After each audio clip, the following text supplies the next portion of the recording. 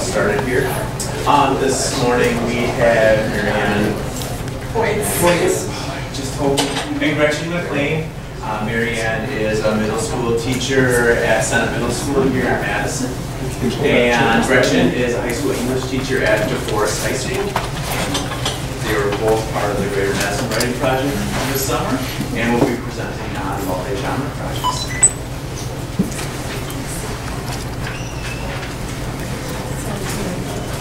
All right, well, my name is Gretchen. I've actually been at DeForest. This is my 15th year.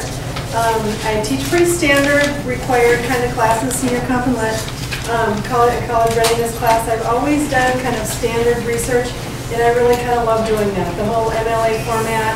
Here I have a sheet that I hand out there, 17 handy steps to writing a research paper, including note cards and all of that. And so thinking about multi-genre projects, for me, is making that leap from standard traditional, even in the way that I love it, to a more untraditional, but also useful to them as they go beyond kind of ways. And I'm being won over here, but I still need to know things like how are they citing their sources and all that. And so that's part of what I'm blending in my mind, at least, between the non-standard, multi-genre and what they need for their futures, I guess. And I'm just going to start by saying that Gretchen and I are very comfortable taking questions as we go today, so if there's anything you want to know, just let us know as we're going. As Mark said, I'm Feutz, and I am a special education teacher at Senate Middle School in Madison. I've been co-teaching language arts my whole time there, and at Senate we have kind of a unique setup. We do all of our own curriculum, so teachers write the curriculum. We're a multi-age middle school, so we have 6th, 7th, and 8th graders in class together, and kids stay with the same teachers for all 3 years, so you just get a new group of 6th graders every year. And so it's a little different structure-wise compared to most middle schools. Gretchen and I met this summer, as Mark said, as part of the Greater Madison Writing Project, and we just want to do a little advertisement for the Writing Project because I think it's a really great thing. Part of the focus of the project is that teachers are at the center, which is kind of key to the whole project. Yeah, and especially I think we're, I don't know about you guys, but it sort of seems like we're the last people that get asked when it comes to, making curriculum changes or, what we want to do in our classrooms. And so it was a really empowering, growing experience. I've heard people talk about, presenters in Town Romano, teachers doing the work that we're asking our students to do. And it just was a real opportunity to be a writer amongst teachers. And I would recommend that for anyone. You may feel a little daunted. It's about 4 weeks in July, about 7 hours, but it's the best month you could spend, I think, doing that. And you can apply to do that, or see that there's a GMWP website that you can go to and find out more about that. I think Gretchen and I, as well as everyone I think that was in the Summer Institute with us this summer, would say it was probably the best professional development experience we've ever had. And it's professional development both in personal professional development as a writer myself and also as a teacher of writing. And Mark, the guy who introduced us right back over there, is the director of the project. So if you're at all interested in knowing more, he's a good person to talk to after our presentation. Doesn't Milwaukee have one too? Yes, and actually the director of Oshkosh is here. Paxdale is here. And Milwaukee is too. They can probably answer your questions. Well, and because of that, it's a part of the National Writing Project. So that's kind of how the National Writing Project spreads itself around the country. So there are several all over. I think Wisconsin's a pretty, I don't know. I mean, it does have several across the states, and one closer to today. All right. So we're going to start by doing a little writing ourselves, and we want you to think about why you came to this session, the session for today, what brought you here, what you hope to get out of this session. So just take about a minute. Does anybody need paper? That scrap paper you have, or on whatever you want. We're not collecting this, but just take a minute and write down why you're here. This is how we began the writing project every day as we have a writing, so that's how I'm going to start with you. If anybody needs paper, I have it.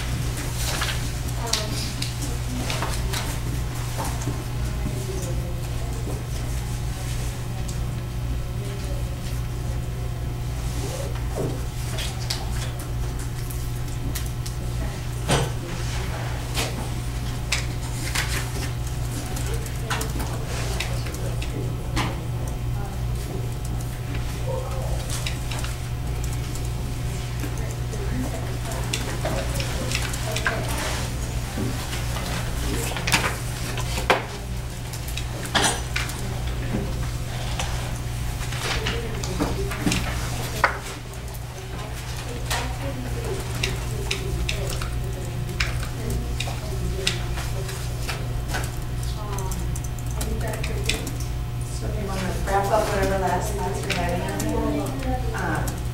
We are going to use a protocol from the book Joyful Learning by Alice Solman and Paul Feutz as activity to kind of share out a little bit. And so what everyone needs to do is stand up. Be a little bit more active, maybe we'll warm up since it's so cold in here.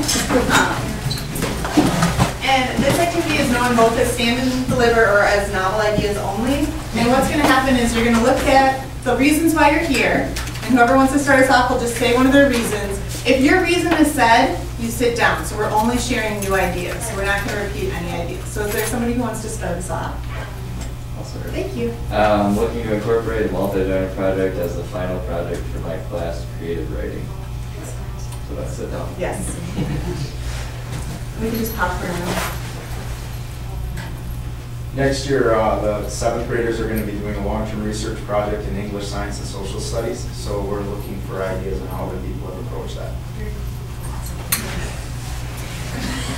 Looking for ways to transition from high school into university and make that research meaningful. Curious about the writing project? That presenters this summer, I wanted to see what they're doing. I'm simply looking for new and interesting pedagogical techniques. Mine's really similar. I'd like to transform the standard type writing projects into unique and creative opportunities for students. I teach composition theory to teachers who are going to be going into student teaching, so I wanted to be able to better represent what you guys are doing to them. I just want to do the last name stand. I would like to expand the multi-genre approach interdisciplinary with history. So doing a project together. Okay. So I'm guessing that we've all kind of experienced the same kind of frustrations that Gretchen and I have experienced, but there's a number of things that kind of led us in this direction. I just found that I would get students who would try really hard at their research papers. I'm a pretty good direction giver. Like I said, I have my 17 handy steps to writing a research paper, and that's a nice tool when you can get kids to, you know, okay, I need to do my note cards. Where are you at on this list? But I found that what was frustrating for me is getting them to use the source correctly, citing it correctly, integrating the source even, but having nothing to say about it. And you know, at least nothing that was relevant. I mean, they could follow the directions, but they couldn't get outside the box. So that was one of the reasons I started like trying to open that door a little bit to, you know, allow them to do other kinds of using their sources for other things. And when I started, we did like a 5-week research unit, and students were working on the same topic, the same paper for 5 weeks, and by week 2 they were all bored. It was dragging all of us down, nobody was engaged, the papers were really boring to read, and so I was just looking for something to bring it back. And so we both were kind of asking, like, how can we structure research in a way that gives students both choice and voice? And in doing some research, I was asking this question a few years ago while I was in a graduate school program, and my instructor directed me towards Tom Romano, and I started reading some of his stuff and doing some other research, and became really intrigued by the idea of multi-genre research and how it's going to connect students to more writing that they're going to be typically doing other than a standard 5-paragraph essay. And Gretchen came at it a little newer than I did recently. Do they want to look at the examples of yours? I think we're going to show those. Okay. I have done, it turns out I've done multi-genre research projects. I just didn't really know that I was doing that. So, I don't know. I also do the traditional. So, in coming to multi-genre, I got a bunch of different books. I got some of the Tom Romano books. I also found, being a middle school teacher, a book called The Multi-Genre Research Paper by Neil Allen that's geared towards grades 4 through 6. So if you're working with younger students, that book was a really helpful thing for me to explore as well in looking at what students can do. For me, the research process starts very much like a more traditional research process. Students are selecting a topic, collecting information. Once they have that stuff is where it kind of changes. And if you look in your packet, on the second page, I have an assignment guide that I used for doing multi-genre research. As I'm in a kind of a non-traditional setting with 6th, 7th, and 8th graders, we did have different expectations based on grade level, so we could kind of differentiate the project for students. And I did really stress with students that you needed to have a variety of genres, and so you couldn't write all really short poems, but you could have some shorter genres, some longer genres, and some more alternative or artistic genres so that they could play with it a little bit. And they also had a lot of freedom of choice in their topic. And so feel free, if you are doing a project, to take this and change it, modify it to however you want to change it. On the second page, Gretchen and I have created just a long list of possible genres. And I was just thinking, keep it on a page, because there's more. I mean, the sky's the limit on what kind of genres, and this could be kind of a student choice too, as they're making up their own. Yeah, there's a lot of possibilities. And so, one of the things I did once we had kind of started to gather information is I would conduct mini lessons on different genres to expose students to different genres. And so, sometimes I would use something a student had created, like I had a student create a dialogue on her own, and it was great. So then we used that to model with other students how to do a dialogue as a genre. Sometimes I'd just come up with different ideas and introduce them, but I tried throughout our time to teach a lot of different genres and mini lessons so they can have a variety of ideas that they can choose from. And then, one of the things I think is most important about conducting multi-genre research is thinking about why students are choosing the genre they're choosing and a way of showing us where they're getting the information from. And I've been very open with my students about adding some fictional information if they want to create a birth certificate but they can't find the name of the hospital where the person was born. It's okay to create a name of the hospital, but I want them to document that they did that. And so at the end of every piece, I ask the students to create an endnote. Some students create that on a separate sheet of paper, and if they have their endnotes for each piece on a separate sheet, other students put an endnote at the end of each piece, and so it's right there on the page with each piece. But I think it's really important for them to kind of think about why I chose that. That possibilities are so endless. I feel like, you know, you can have Abraham Lincoln's death being told through his obituary, being told through a wanted poster for John Wilkes Booth, being told through the voice of somebody who witnessed it at the theater. There's so many endless possibilities for students to choose perspective and to choose what to write, but I think it's important for them to kind of be able to reflect back and share that information. And I think just like the endnote, I think that's really important too for people like me who are like gonna want to know what their citation is. You know, where did you get that information, or did you make it up, and why did you do what you did? And I found that students really need some room to be able to figure out what analyze means. I mean, I sort of think we kind of get that, but in the process of figuring things out, students are still, I mean, I have seniors, and so many of them, but what do you want me to say? What do you expect? And I just thought, I want you to think. And they just kind of buckle at that. But I think that sort of endnote might free them up a little bit to be willing to offer some explanations that are theirs instead of what they're, you know, what do you want to hear? And then I wanted to share some of my students' work with you. So at the end of your packet, I do have some genre examples complete with endnotes taken directly from student work. Some of them are 6th graders, some of them are 7th graders, and some of them are 8th graders. And they have a variety of topics. I also brought in some examples, and I have quite a few, so I'm just going to kind of pass them out, and if you want to just pass them around and take a look at them. Some of them I have multiple copies of, so I'll try to get different copies to different rows. I'm going to pass them along.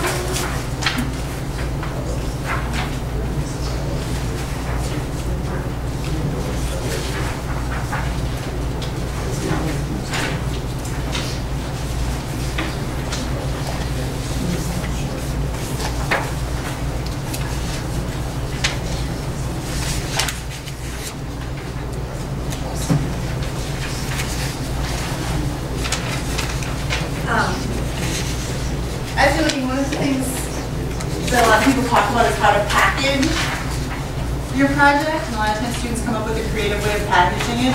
For storage purposes, a lot of the packages I have not kept over time.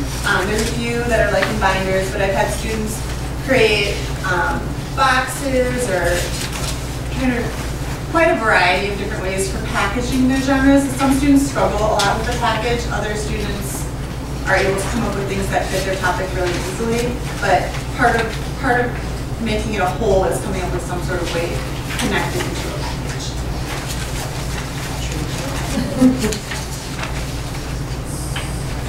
So most of these, they're telling us where they got information from, but they're not actually using the references from the text. Like direct, like when you put the direct citation. Did you? Yes. They're not ideas. Yes. Like you're not citing the actual. I would probably, like if I was doing it to seniors, I might just have them throw quotation marks around what they do say word for word. But I wouldn't, it would be different if I were like just saying, okay, well, where's round up some of the ideas. But I think that's they've fetched notes out for juniors, so they would know how to do that quotation mark thing, how to just that. Yeah, different ways, yeah, absolutely.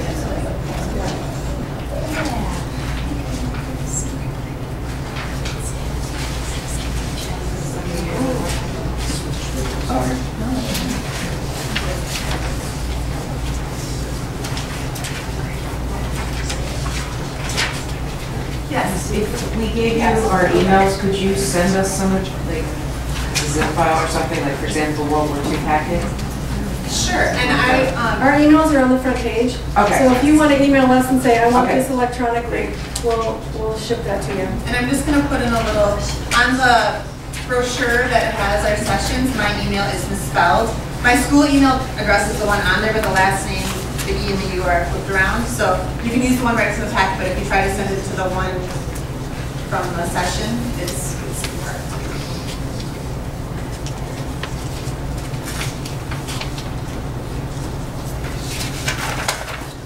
One thing I learned from Tom Romano, I just was have been reading one of his books. When I taught research, I always thought synthesizing was sort of the last product, but he mentioned somewhere in his book, analysis follows synthesis. And I don't know about you, but I mean, that was one of the points that I was hoping that they would get at by research. You read other people's ideas, and then you come up with your own idea.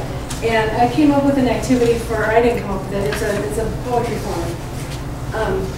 I guess one thing I want to say about that, as we talk about the Common Core and what its affordances are, and sometimes poetry does get a backseat to more serious writing that we're supposed to do, that is totally brought up. So I try to kind of include some poetry along the way as I go. And one of the things that I came up with, or again, that I just have done, somebody else actually came up with for me, is writing a cento. And it is a poetry form, it's an old poetry form, and I have directions for 2 different assignments in the packet. The first one, write a cento, I've got some examples, and I actually had the students create their cento and then write an analysis. And I would like to hand these, pass these around, and you can read them. I wasn't here on the day that these are fresh, these are hot off the press, so I just have to get them back because I barely looked at them, and some of them are better than others. And I do this in conjunction with teaching the First to be a Wallflower. It really is a good book for doing a cento because he talks a lot about songs. He's got a lot of allusions to songs, books, movies, and other books that they've read. And students can draw from any of those. We spend one day in class and we have just a DJ day, and I play the songs from the book. And I think it's just a nice day for kids. Everybody deserves to have a nice day at school. And what I have them do is create a rough draft where they tell me which song they're using it from. But I just have them start, like I say in the directions, just highlight lines you like. See how they go together later. I pay a lot of attention to kind of like the learning patterns of kids. That a lot of us are kinesthetic, and I tell them that too. I mean, I test very positive for being a kinesthetic learner, and it's just kind of, it's nice that my students all do too, a lot of them do, but some of them are more reflective. And so I tell them when we start this, for you kinesthetic learners like me, you're going to be fine with picking lines from wherever you want and figuring out how they go together later. The reflective global learners go crazy. They ask me 20 times, what are we supposed to do? I don't get it. Where am I going? You know, and so and I'll just tell them, pick a theme, and then pick the big picture you're shooting for, and then go with that. And you usually can produce something pretty good.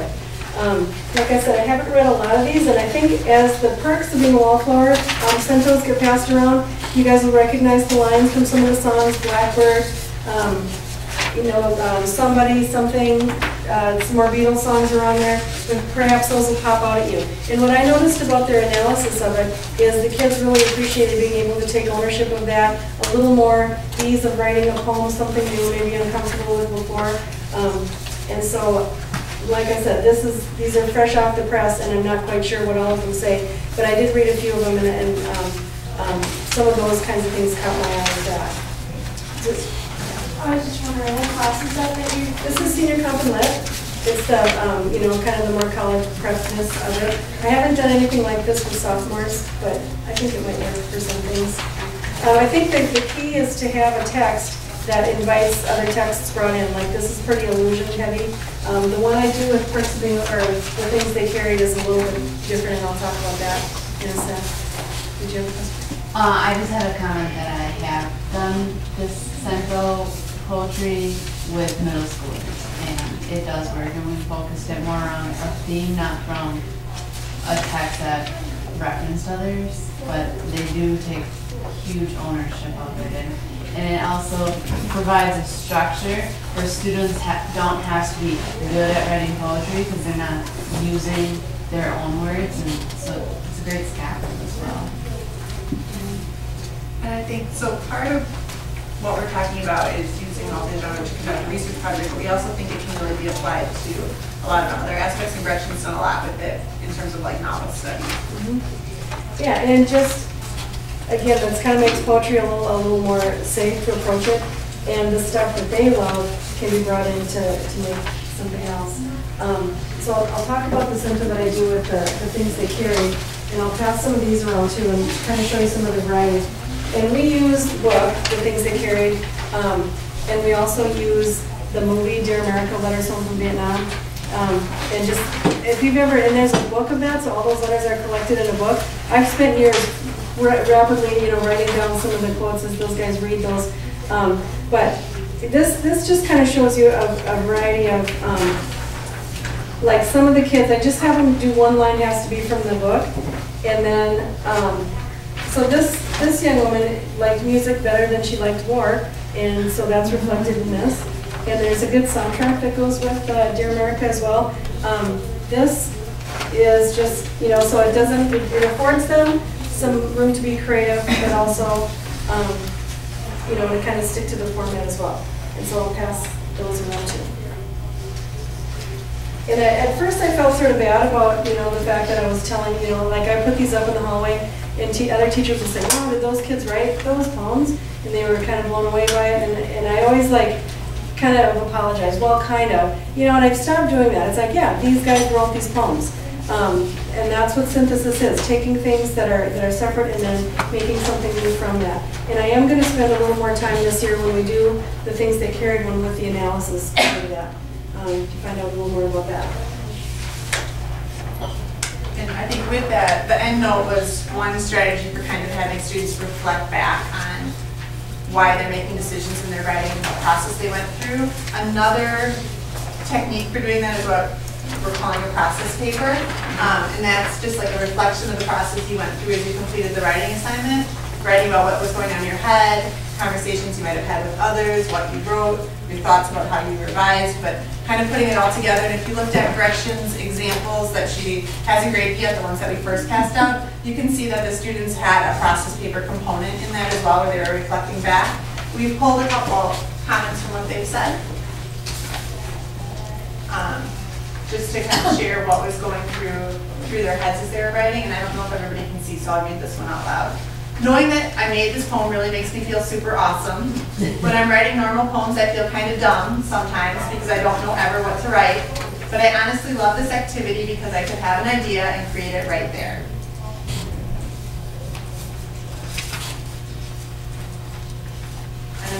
I'll read this one. Once I was putting the lines of the songs in the book in order, I started getting into a groove and I felt like it sounded really good. It means a lot more now that it's original. That's just because I put work into it and made it. But there was a couple of them that I read that's like, they started out with one idea and grooved into another idea, so I kind of like that. How long do you, I know you said like, you give them like, they have prep time and then you spend that day where they can just put everything together? And Yeah, I had the DJ day, and on that day, they make the rough draft, and then they went another day in the lab and they made the posters. Okay. And well, I wasn't gone, and I was gone in the lab day. I was really sad about that because I'm able to walk around and sort of emphasize that readability is key. And so some of them, they got really dark at the bottom and it was hard to read them. And so just reminding students that you got to keep in mind your audience, you got to, and that's with the Vietnam ones also. I'm able to coach them a little bit along and say it's got to be readable, guys. That's and they're still into thinking about they want all the points they can get. And so they're pretty cooperative as far as that. And that's the other mistake that I made early on is not really giving them a line limit. And so they'll pick every line they love and just put them on there. And it's just not that fun to read, like an 11 by 17 sheet of paper with small text over a dark thing, and it without any sense of rhythm to it. And they really do a better job if they have to make it a little more succinct. And then another thing that I've done is they're also the assignment sheet, and it turns out, I'm kind of excited about this. Sorry, and I've been doing multi-genre projects. Yay! I didn't even know. I did it actually as a final. I have them do a Read for Pleasure unit, or all year. They get to read for pleasure, pick their books, they talk to me about it. But I haven't had them pick one of those. I don't know if you guys, some of you have seniors, some of you don't, but doing a final for seniors is sometimes in making it quality. So I had them pick their favorite book from RFP, and they had to rewrite the book in the form of a poem, create some kind of visual, have a little biography of the author on it. And so I just picked a couple of some of the good ones that survived the pile. And speaking of Marilyn Monroe, but this student drew this in class, and I'm always hoping nobody steals it when I bring it out in public. But and he just decided and it really gives kids kind of an opportunity to do other things that they're good at versus just the things they've been assigned that they might not click with them. And then just two others. Again, just kind of showing the multi-genre. So again, in packaging, you certainly could have options. And I didn't feel like this wasn't challenging for seniors at all. But again, after we'd spent the whole year doing research papers, doing lit analysis, doing a pretty intense poetry unit, I didn't feel like we also have to think about what we're left with at the end of the year to grade 2 days later. So this was. For this project, what do they have? I guess what are the? It's in here. What's about their poem? Yep, it's Celebrate Reading. There it is. And again, those are just kind of my directions. Anything that you want electronically, just send me an email. Can we take a picture, please? Oh yeah. So now we're moving into the part of the presentation where you get a chance to play a little bit. And since we don't really have time for everyone to dig in and research a topic, we selected some books that we hope you're familiar with, at least one of them. So we have The Outsiders, The Hunger Games, Romeo and Juliet, To Kill a Mockingbird, and The Things They Carried. So what we'd like you to do is pick one of those books, and if you really aren't super familiar with any of those books, you can pick a book of your own choosing. We have a big crate over here full of a variety of supplies, colored paper, chalk, markers, scissors, glue sticks. Thank you. And we're going to give you a little bit of time to create some sort of short, artistic, fun genre. Gretchen and I both made some examples, so I'll kind of share an example. I took the book Wonder, which if you're not familiar with it, it's more of like a 5th, 6th grade book that's fabulous. I highly recommend it to anyone who hasn't read it. It was probably the best book I read last year. In the book, it's about a young man with a severe facial deformity. He's never attended public school. So in 5th grade, it's his first year going into school. And he, in the book, makes a decision to invite his whole class to his birthday party, and only 5 students come. So it's kind of like a very emotional point for him in terms of him trying to figure out how to fit in, the way some students are treating him, or the things that are happening behind his back. And so I chose to make his birthday party invitation as a genre for that book. And Gretchen. And then what I do, there's a nice little book about the teachings of Tim O'Brien. It's an NCTE book. And there's an assignment in there where he talks about earn your abstracts, earn your abstractions. And so in chapter 1 of the things they carried, he has all these lists of things that are real concrete, and I start by giving him first a poem by Susan Paula Schultz, no offense to her. And I say, okay, highlight the abstracts, and they just like highlight the whole thing. And then and then I have them, look at that and say, when we talk about the lists of, the radio weighed 11 pounds, and then when you get to the abstract, it's kind of a more powerful thing. So I have them write down, brainstorm what are the things you carry, and then finish it up with an abstract. And so I tried to write a poem that kind of followed those lines. So we're going to give you all about probably 6 minutes to grab what materials you want, think about those books or another book you're choosing, and create some sort of genre project, some sort of genre piece. It's not going to be a project, just one piece that connects in. A letter, a want ad, a recipe, an invitation, an obituary. Does anybody want to? Yes, come grab materials. We can't really pass it out very easily, but we got a lot of stuff in here. I have some. I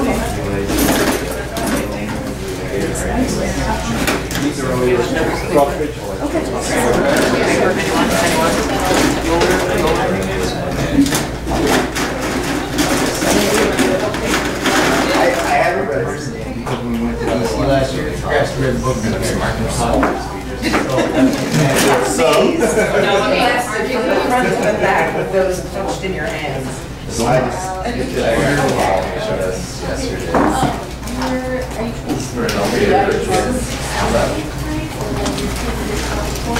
It's going to be a 7th grade. So we're starting at 7, and then I think our principal is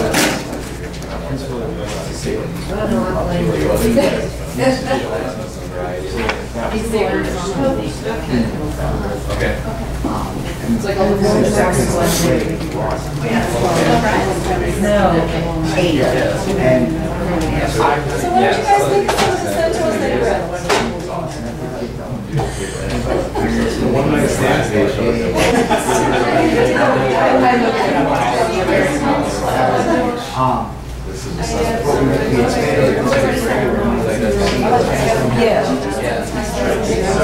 Oh, because this is what I wanted to hear, because we're just about to start the unit on how to write assignments. And so, just like, so then we have something great and social security. So, great, thank you very much. It's perfect. now that we have Crazy props.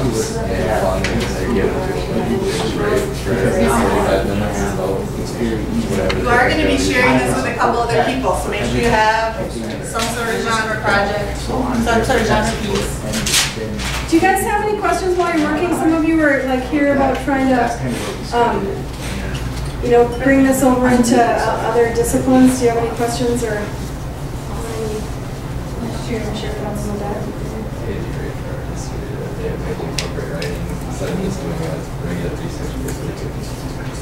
Well, yeah, I mean, like, One of the teachers from the Civil War to do these big projects, which are kind of like a big poster. Okay. That was yours apparently. That's a big trifle. Oh, okay. He does some like this shiny unit that he's done for like years. The kids almost really cool stuff. So you can give them that to be creative. Like a month, they come down and everybody votes on them and the comments. Oh, wow. Guys have got like electric pieces to theirs, like shining like flashing lights and stuff. Wow, what grade is that? Those are seniors. So do you think that kind of thing is a good preparation for, I think like with the Common Core, like they're asking all these other areas to do more writing. Right. Literacy of the content, but for history it lends itself so nicely that they're using like this and they'd be doing the research, it wouldn't just be another research paper. But I do think that it's important, like, what are you going to do with it? It's like that, or maybe that's just because I'm more comfortable like covering big things like an action, you know, but it gives them that action to come up with thoughts to it's like, I mean, in a way, it's like seniors should be done on a closer finance like that. I mean, I think I did with 1984, I did like a, you know, yeah, it's like they had to pick an element of 1984 and then find out like real world. There's one guy just picked North Korea, and he just like was like, oh my gosh, they have hotels that they're trying. I mean, he was like finding buildings and everything, because in a way it seems far-fetched. I think it's got its place, like obligation, because I don't think there are some substantial places. I think, yeah. Teach my kids how to do that structure, because they're gonna need it. And they would know how to do it well, because they're actually that person different as well, like in perspective. Right, and maybe it's, yeah. And that's what we did on farm. Well, and even exploring genres, if like if something happens in your brain and you can sort of feel it, you know, and that is just what it's doing. Yeah, so once I'm actually, I like the first place, but I always did one regarding myself.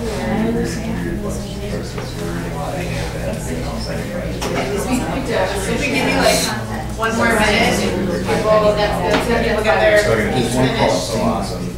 We did, we made movie trailers. Your book trailers. Like an animal world? But they use Windows. Yeah, basically they get a real so we can coordinate the actual movie trailers. We had a mix. They had to introduce and present the characters. Yeah, we're gonna do monkeys. No, we're actually giving you assistance to do, we're collaborating, so I'll play We're gonna be We're gonna talk about the whole project. Awesome. That's fine. I like online this. Oh, no, it's You know, really it's- Program that's on, I have priorities that's on there, it just comes with computers. It's a little bit of a, because that. Well, and then we're, I sure just well, want to tell it. and now we're getting all like, they're getting. So I'm gonna bring us back, Bring in what's like, they don't want us to. and we do have a quick sharing activity. It's a lot easier if you're like. It also comes from the book Joyful Learning, and it's called Popcorn. And so what we're going to do is everyone needs a partner, and you can have your person that you're next to be your partner, and maybe we can, we're almost even numbers, maybe Jeff can partner up with Mark and you guys can do, put two chairs together. But what you're going to do is you're going to turn your chair so that it's actually facing your partner, so you and your partner are like totally facing each other. You can say you're knee to knee, but you don't actually have to touch knees, but you're turning that way. And so you want your chairs right next to each other, facing each other. So why doesn't everybody turn to the person near them, get your chair set up like that? If there's a chair in the middle, just move it out of the way.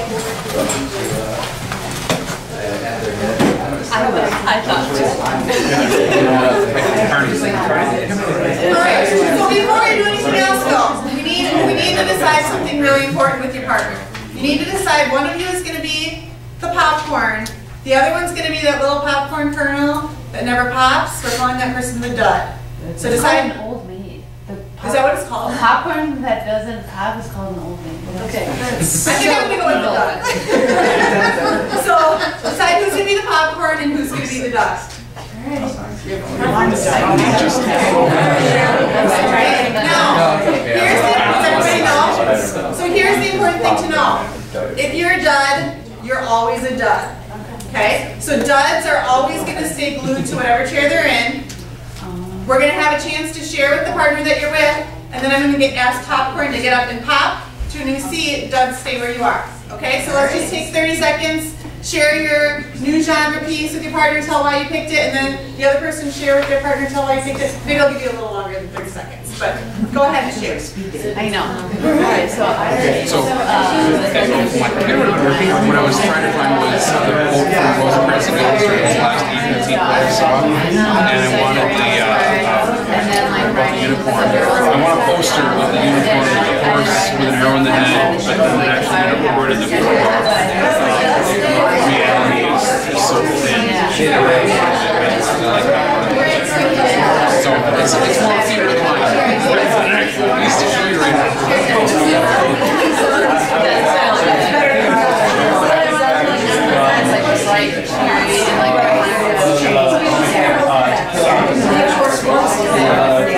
Coming up in Blue Red.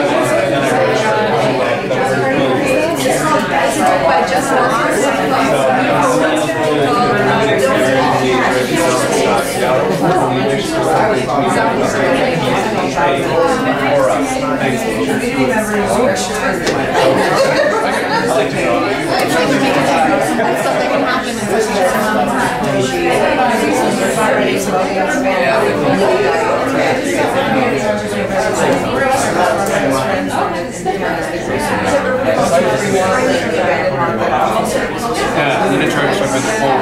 Yeah, how was the play? I saw him and field research.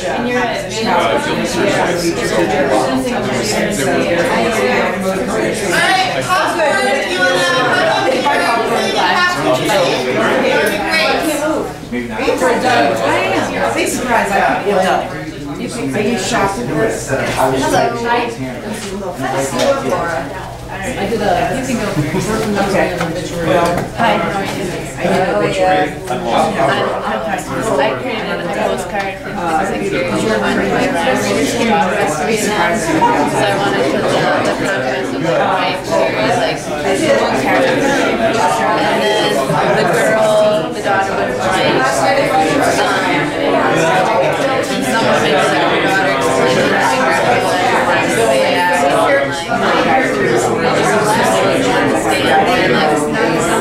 another perspective why they're trying to train zombies to work some things they carry on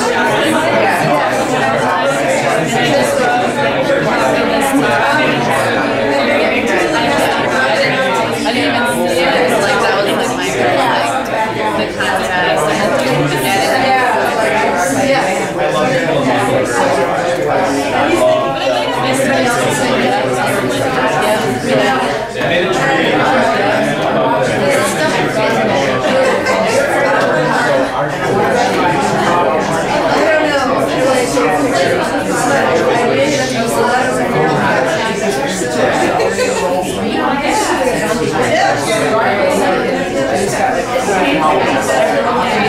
like that,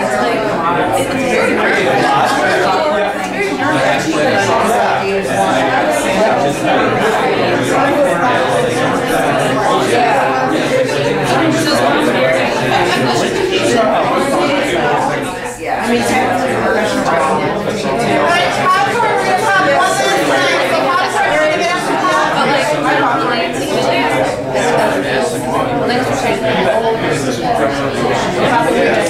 Awesome.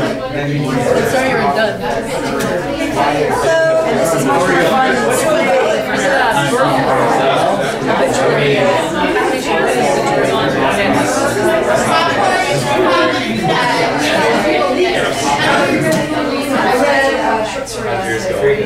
I don't draw this way.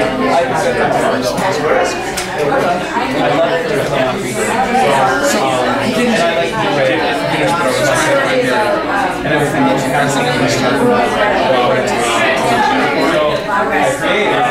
I showed her a poster, the idea of a horse with an arrow in its head, and then a unicorn in its head. Reality is. That was what I was thinking. I was trying to find the gear, so I was trying to remember exactly how to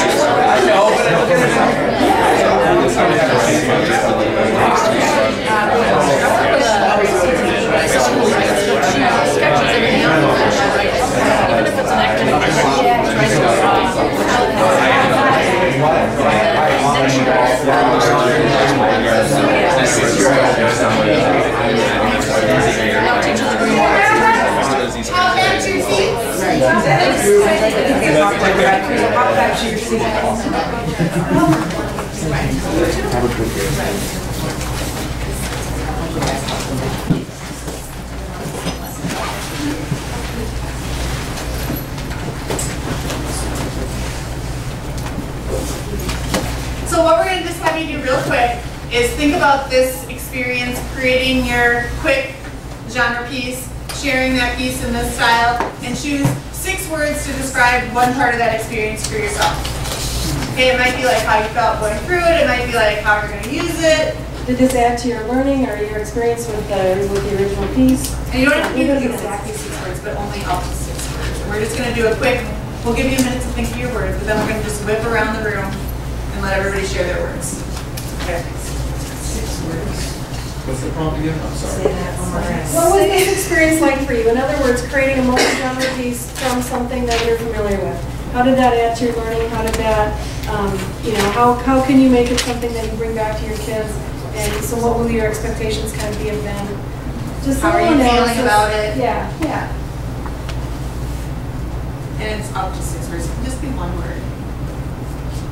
What do you do to those students? Let's just start on the one right. Okay, but I think you This is lines there in the back. Ready? Yes. We're ready. I put surprised. I forgot sketching is fun. Inspired to steal all your ideas. Yay. Kathleen? Right Oh, here? okay. Highlighted favorite character, clarified solutions. Thought too much. Rushed. Focused work. Reflective, dig deeper, reread, enjoy. Good. Excellent. Sento soundful, not intimidating. Good. Inspiring, limitless, abstract, innovative, and creative juices. Very good. I'd like to find a way to make this work. Very interesting.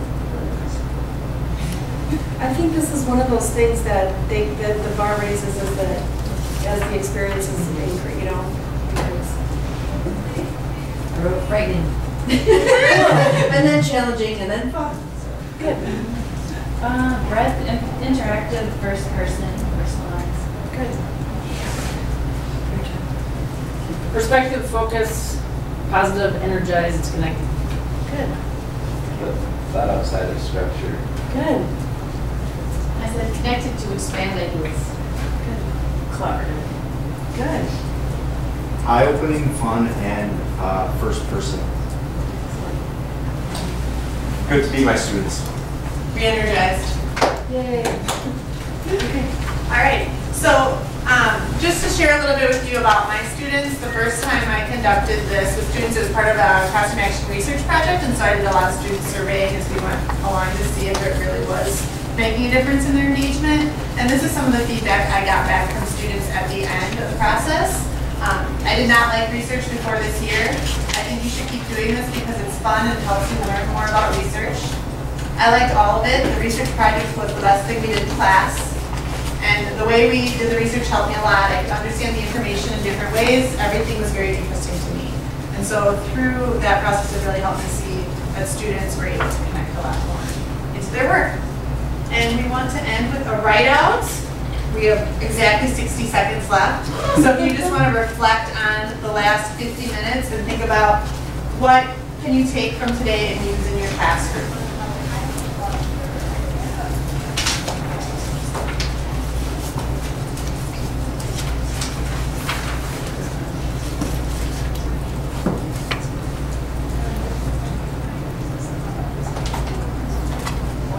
Thanks so much for coming, everybody. And if there's anything, any books or markers or anything, if you just want to leave them behind, we'll pick everything up. And if you have any questions that you want to come ask us, feel free to come up and talk to us before you go to lunch. Thank you.